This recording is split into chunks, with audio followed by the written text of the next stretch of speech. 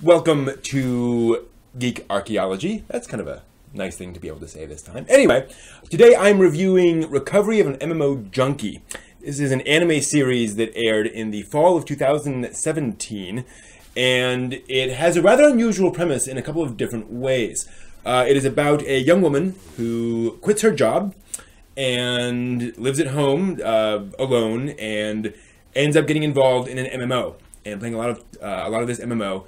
And she ends up kind of falling for a guy in the MMO. Well, although that's kind of complicated. Because the gal, basically, she plays a guy in the MMO. She falls for a girl character who's played by a guy. Right?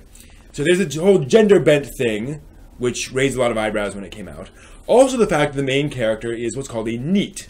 Not in education, employment, or training, N-E-E-T, or kind of a shut-in. And the fact that we have a main character who's a shut-in, and where the show doesn't really punish her for being a NEET.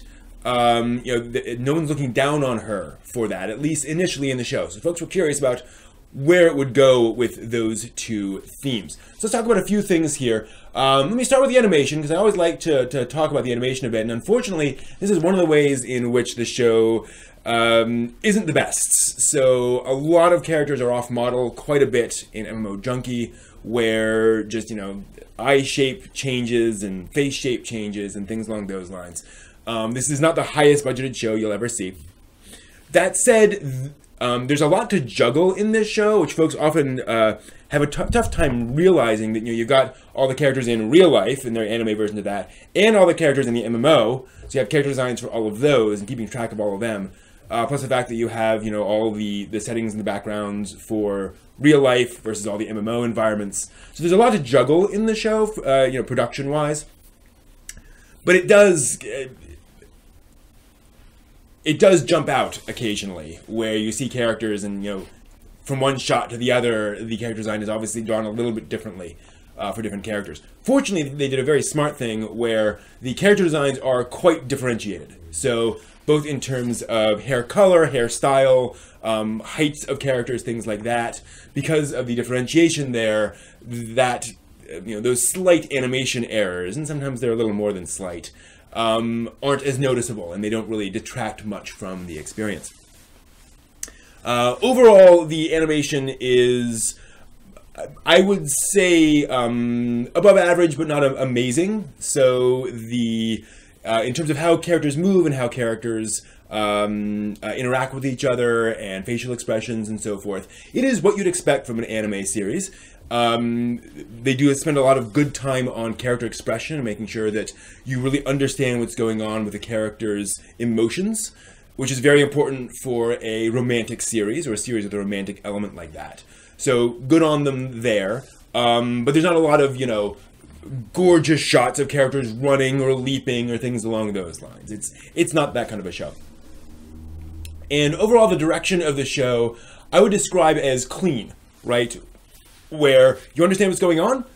It's never confusing. There are some moments where they do some really neat things, and there's some quick cuts to various elements of the story, particularly having to deal with the main character's past and why she left her old job. And how they jump and cut between that and some of the other things, give you just enough information, but they don't dwell on it. And I really liked how they did that. I thought it was very effective.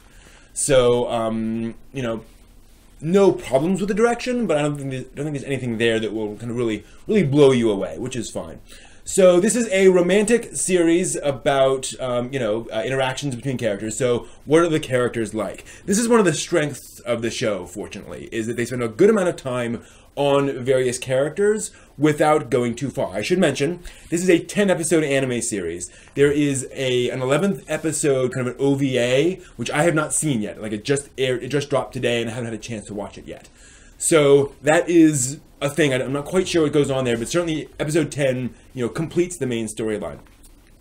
It's important to note, because that's not a lot of time.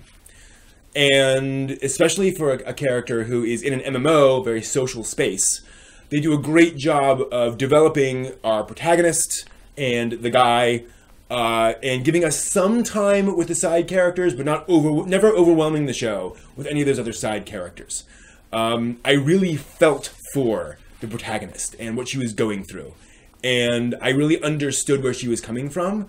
They do a good job of explaining that, like, she's exhausted from this old job, and I won't get into any spoilers on that. But basically, you know, there's a reason why she quit, and without getting, I mean, it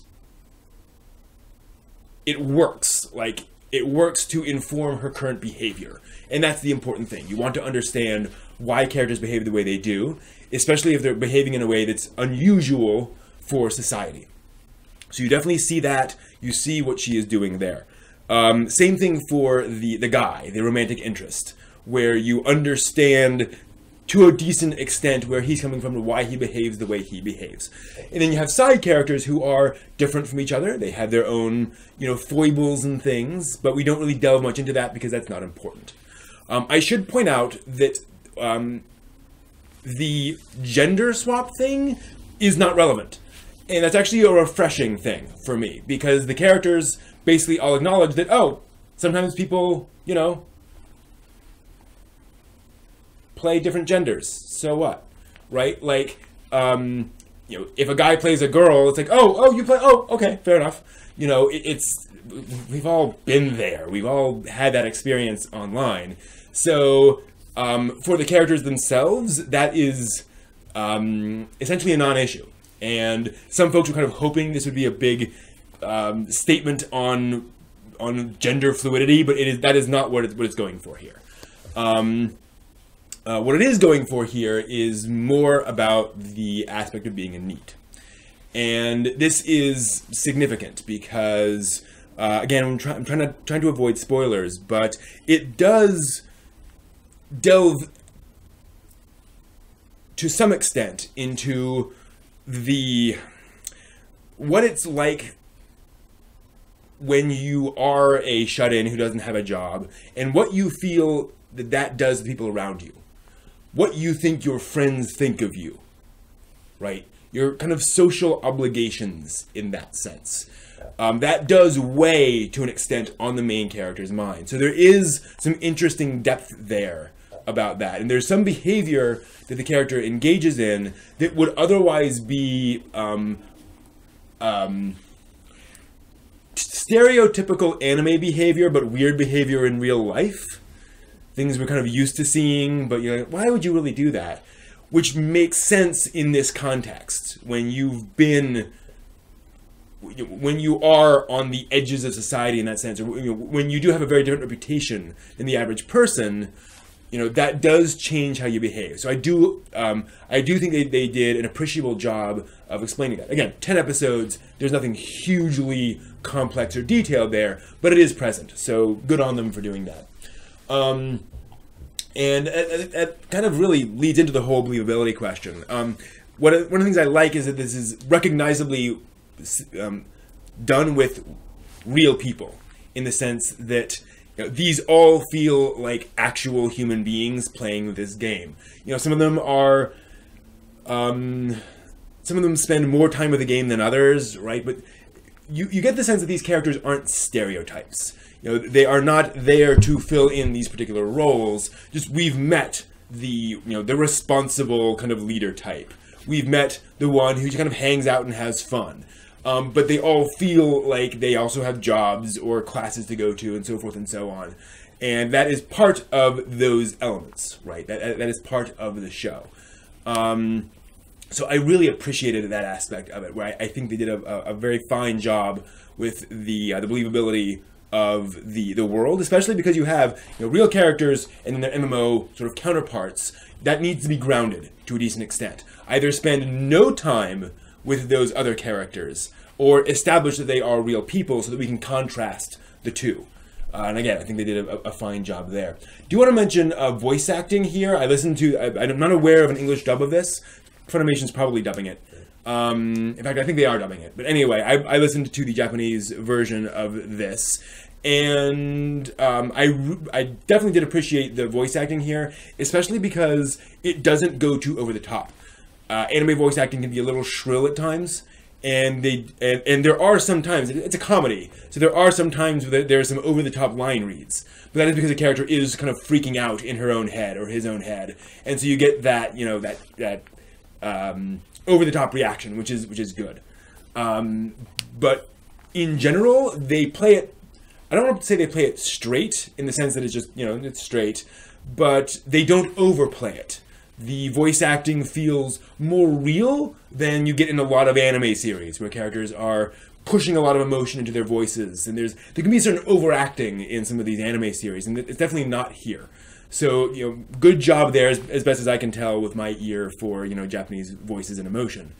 But I thought they did a fine job there. So overall, you know, one of the nice things about MMO Junkie is that it's short. You can just try it out. It is a comedy. It does have a strong romance element in it, which is woven in.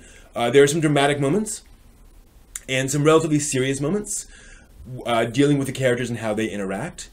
And I think if you're into that genre, this definitely fits into that genre very, very well. Be aware, it is not a commentary on MMOs and video games. You know, video games in this is just a plot device. You know, this isn't about video games being good or bad. It is just there, and it's another thing that I kind of appreciate about the show. So if that's the kind of thing you're looking for, I think this is definitely worth a shot. But I hope you found this interesting, and until next time, I hope you will also dig deeper into your favorite stuff.